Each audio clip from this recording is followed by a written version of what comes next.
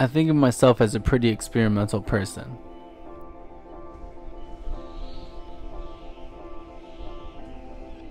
I like to get out of my comfort zone and try new things. I'm a Gemini, for those of you that care, and I've always felt that I have too many interests to keep track of.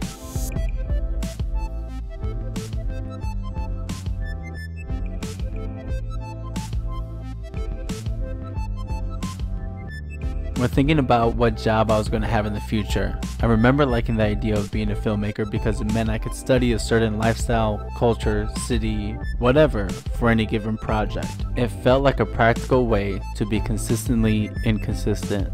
There are a few things that I've done lately to sort of get out of my bubble. I'm going to focus on two of them in this video. The first is obviously my beard. So, you know, chin strap, new look, whatever, there it is, for better for worse, there it is.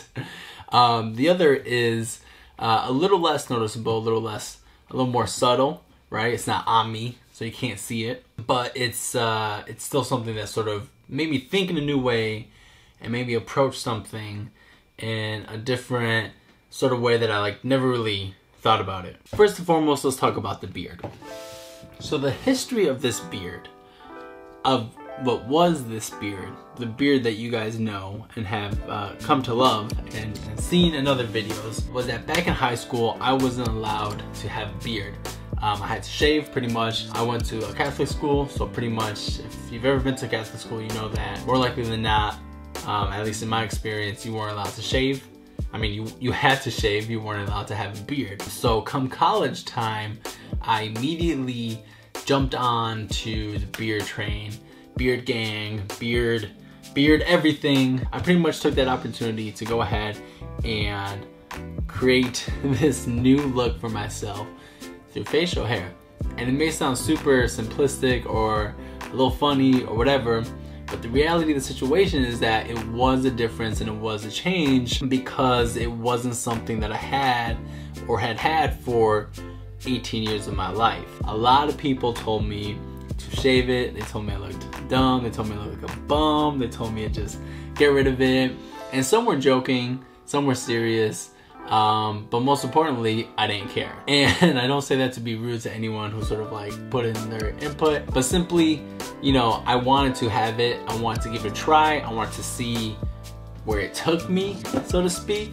You know, I just wanted to change it up. And I wanted to look different than the past 18 years of my life. So I went ahead and went for it. And a lot of those comments were there, and a lot of them, you know, were jokes and like I already said, weren't super serious.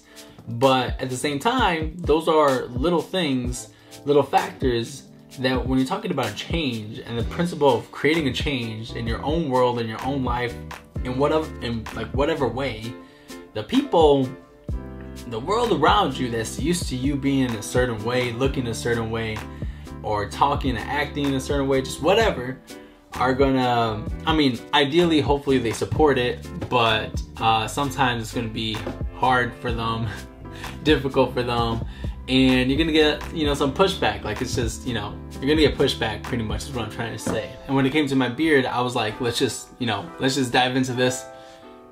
I'm going all in. It's happening. Don't care what anyone says. It's happening.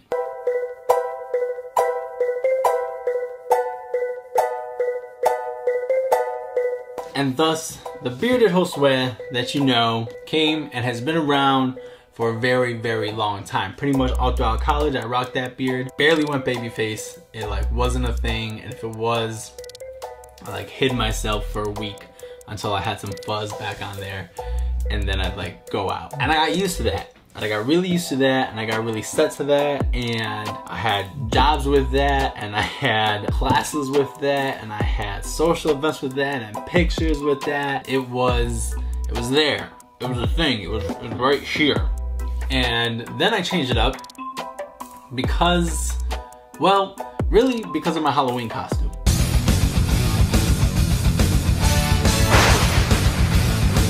So I was Asuma Sensei, for those of you that are familiar with Naruto, and he pretty much has this chin strap with no mustache.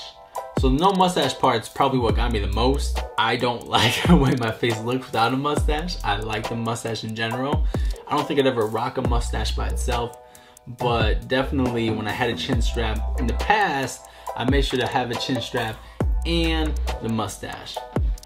But Saratobi Sensei, Asuma Sensei, doesn't have that, so I had to shave it off. After I went ahead and finished wearing that costume and I pretty much took everything off and I was just back to wearing like regular clothes, it didn't look as cool as it does whatever for Asuma Sensei. So I was like, all right, you know what, it's time to change it up. Got the razor and I'm in the washroom and I got a whole delegation in there. My brother's in there, my sister's in there.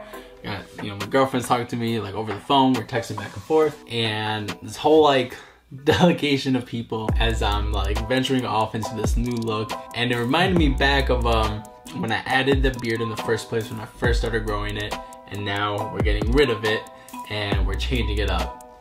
And I went with the chin strap. The main reason was from my sister and my brother. They said if you try the chin strap, if you don't like it within a day or two, you can always shave it off. If you go completely baby face and you're just starting from zero. So I was like, fine, let me at least give the chin strap a try. Let's do that. And if I don't like it, I'll go ahead and I'll shave it. And it's still on my face, so I like it a little. The second thing is a little less obvious. It's more something that I partook. It's more something that I took part in and not something that you sort of like visually see, you know, me rocking or wearing or whatever. And that was I voice acted in an animated short that my cousin made. You can find it on her YouTube channel. I'll link it down below. But pretty much in that animation, I play a main character named Jake. And Jake is not a grown man like I am. He is a teenager.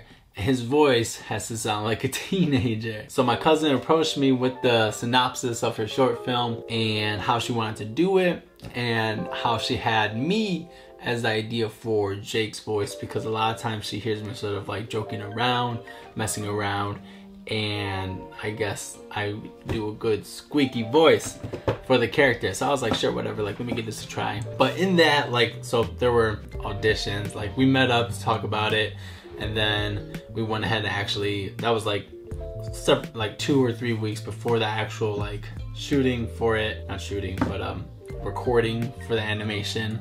You can tell I'm a video guy.